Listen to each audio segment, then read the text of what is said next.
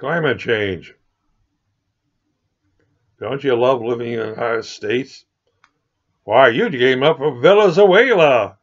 Thank you. You're going to come up here, and you're going to go to one of the northern cities to live.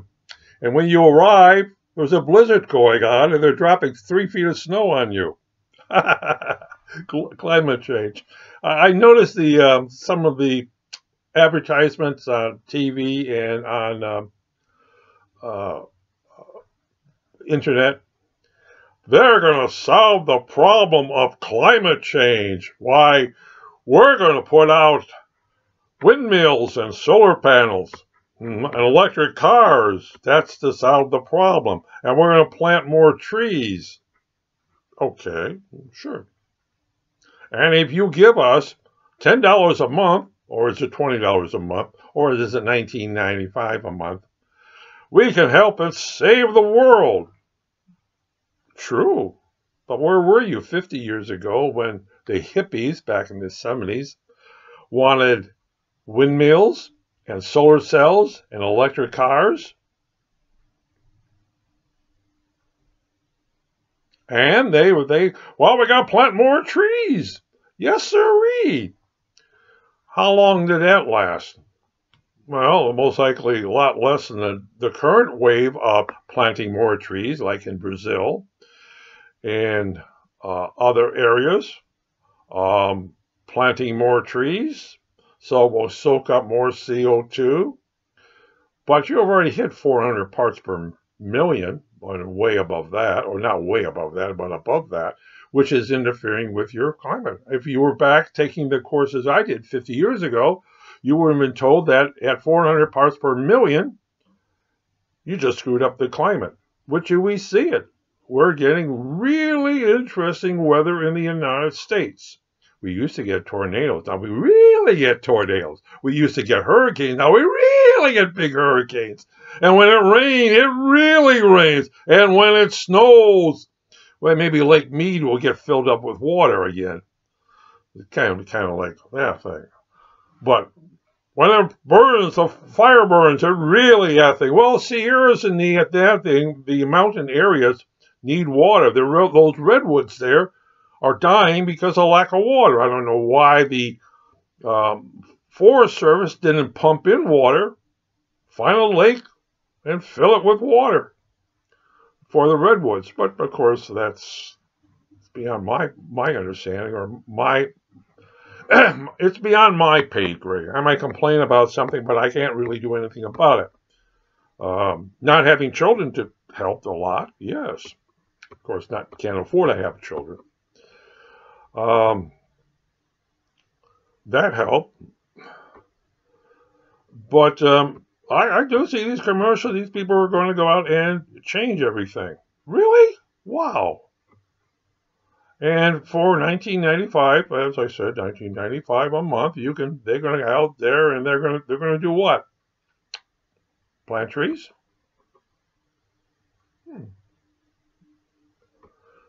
Clean up streams?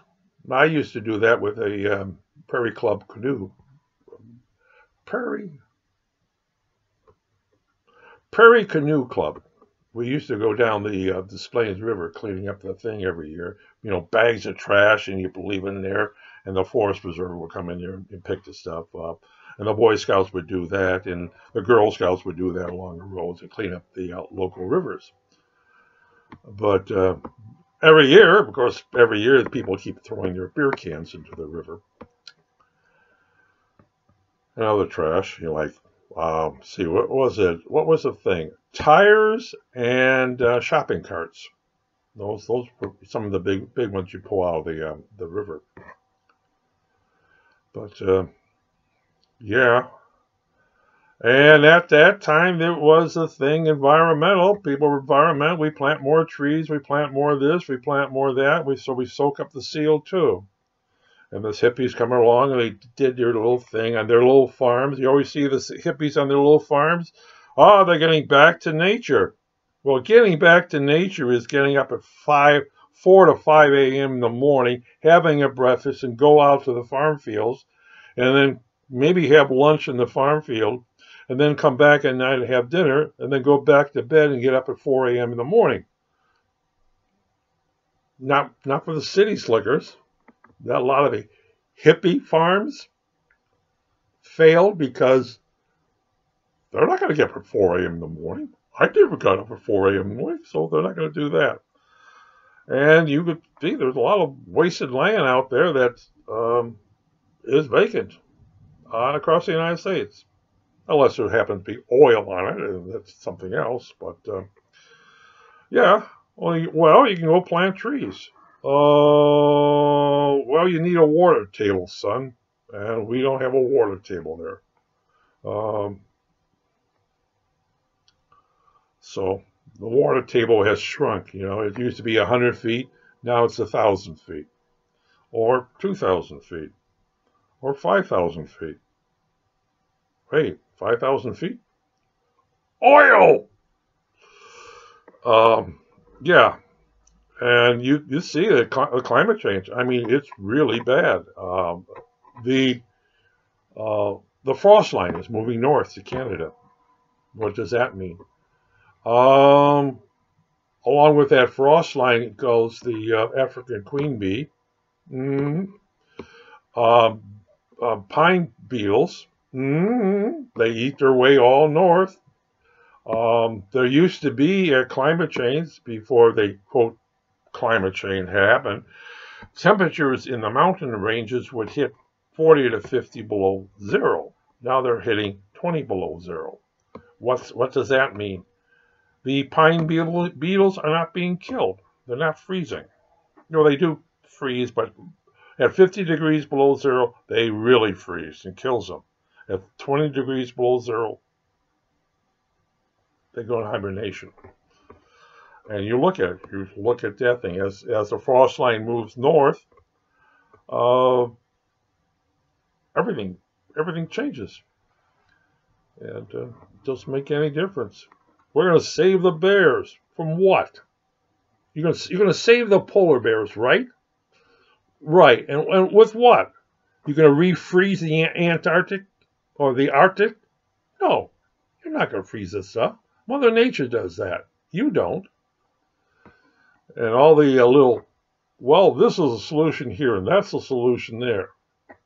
Well, the thing is, the Arctic is being free of ice. That means you can move from Canada to Russia all year long, going through the Arctic. You don't have to worry about pack ice. And of course, the seals go, and the wolves go, and the Arctic fox goes, and the polar bear goes. But we knew all that, didn't we? We sure did, guys. And I don't care what all the little children... Well, which is another thing I asked. Year 2000, we had 6 billion people. 10 or 11 years either, we had 7 billion. And now we have doing 8 billion. Actually, we're over 8 billion. We're heading for 9 billion. And last year, I was told 133 million people were born on this planet. And said, okay, how are you going to feed them? Well, science will do that. Oh, yeah? Why, yes, we're on the verge of doubling our food crop. You are, huh? Well, that should be interesting. You're also on the verge of adding another 100 million people in the country, world. And how are you going to feed them? It was said by National Science or something like agency that what's going to happen by the year end of this century in the United States, it is estimated there's going to be 1 billion people here.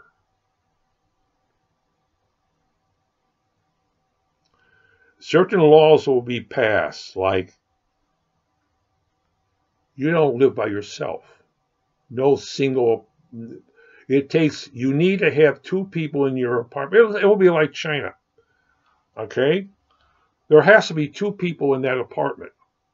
You look in China, there are no people, single people do not live by themselves, because if they live by themselves in China, instead of blocks and that thing, they're charged an extra rent by living by themselves. So you live with your parents or your grandparents if COVID-19 didn't kill them off.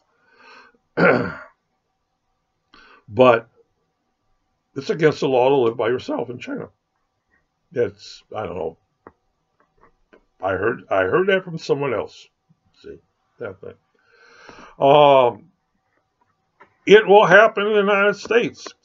People that live by themselves in their little homes and that will be told they can't live by themselves in their little homes. You have to have another person living in your home. If you can stand the other person. Ooh, another person. I know. Okay, I'm a dirty old man. Come on, I'm a dirty old man. But she's only 20 years old. Yes, but she's a Amish girl. And she can cook. She can wash the floors. She can do the dishes. And there's something else there, but I'm so old I forget. Oh, well, that's my thing about saving the world and climate change. We screwed ourselves royalty. Oh, I'm blaming it on the United States. Well, Florida, by the end of the century, very likely will be a coral reef again. It'll be underwater. Houseboats. Houseboats. Yes. Who makes houseboats?